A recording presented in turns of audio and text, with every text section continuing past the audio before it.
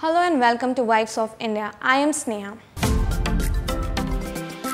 Before we continue, make sure to subscribe to our channel and hit the bell icon for notification. Character from the Ramayana boarded Indigo's flight from Ahmedabad to Ayodhya.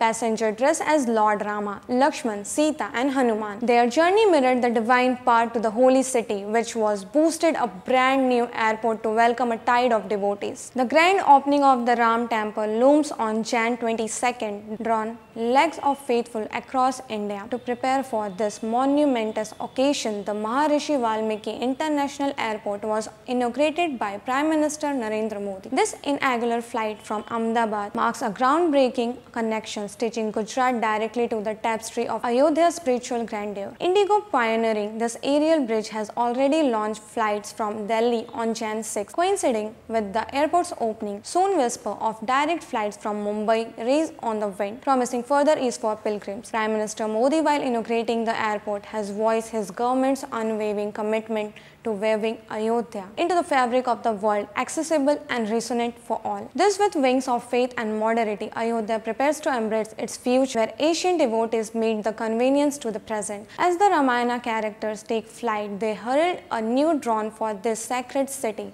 where the air thrums with anticipation and hearts yearn for a celestial homecoming. Like and share this video, and for such information, keep watching Wives of India.